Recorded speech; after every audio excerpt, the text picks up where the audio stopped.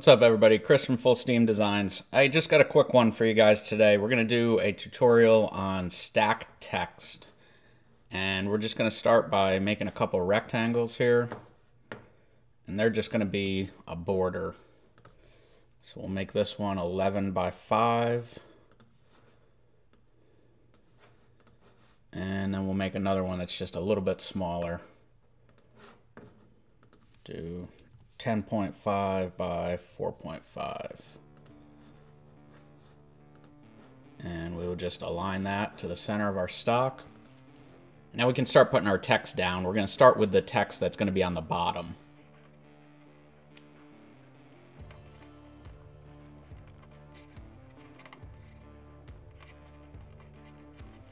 And I've selected Courier Bold for this. You can use whatever you like, but I think this one looks pretty cool.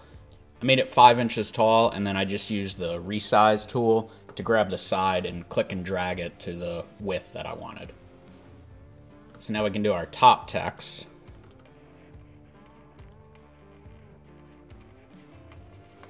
And for this I used one that I downloaded off of a website. I'll put a link in the description to where I get my fonts from. And now we're just going to make a duplicate of this by clicking either Control or Command C. We'll just drag that off to the side for now.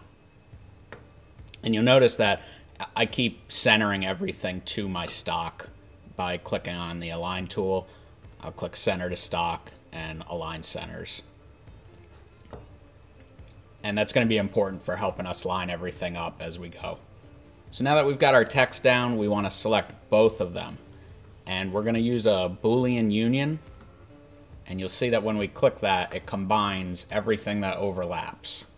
And now we also want to go ahead and click Group Selection. So now we're all done with the design. We'll keep this part selected here, the text that's in there, and we will select this inside box that we drew. And then we'll go over to Toolpath, click Contour, and let's just use a 1/8 inch end mill.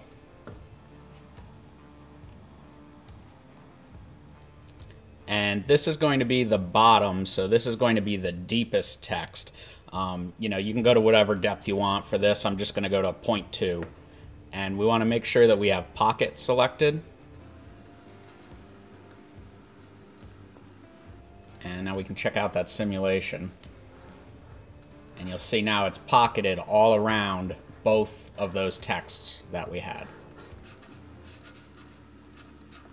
Alright, now let's go ahead back to the Design tab. We'll select the other text that we moved down to the bottom. And let's go ahead and align that to our center. And you can see that that perfectly overlaps the other text that's there.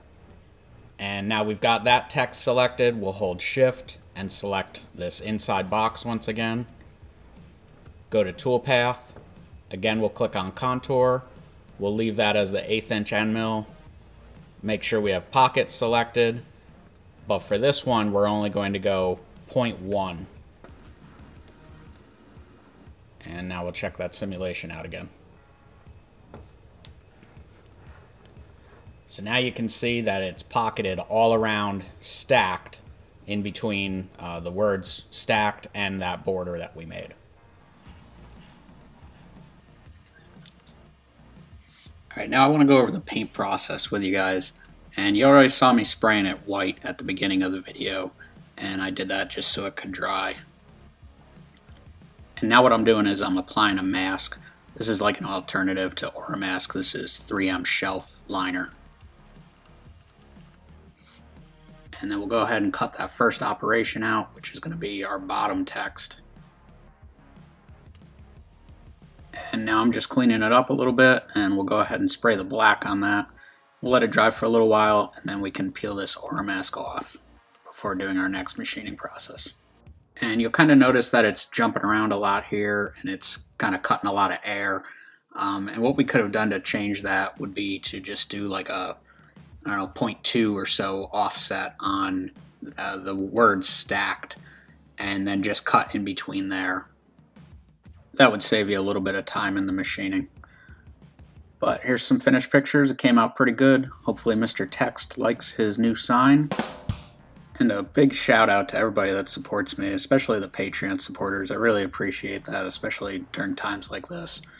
And other great ways to support me if you're looking to help out are just to watch my videos, like, comment, share them, and that'll let YouTube know that you guys really like my content. So thanks for checking us out, and I will see you over on this next video.